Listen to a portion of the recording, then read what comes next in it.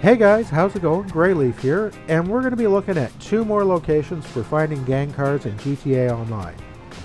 In my first gang car video, you could see that the best way to get a Buccaneer to spawn is by driving a Buccaneer. The best way to get a Peyote to spawn is usually by driving a Peyote.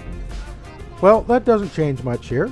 If you drive up to our first location just off Carson Avenue, you'll find the Yellow Mananas, Tornadoes, Buccaneers, and Peyotes. It's at our second location that you'll find a couple of variations from the typical gang cars.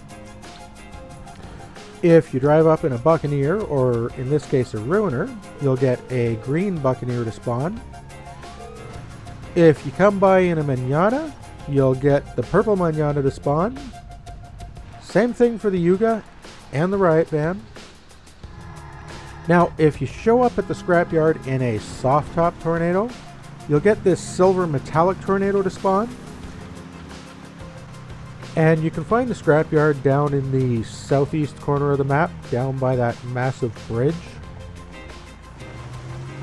And it's when you show up in a hardtop Peyote or a Tornado that things start to get interesting.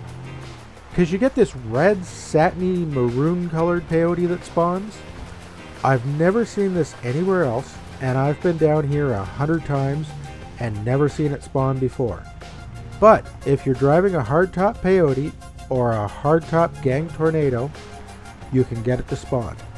Or even if you come back here in the maroon Peyote, you can get it to spawn.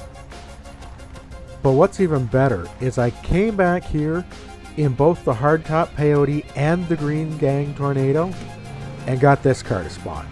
The blue Tornado. No, it's not a superhero. No, it's not a toilet bowl cleaner. It's the blue Tornado. This is one sweet ride.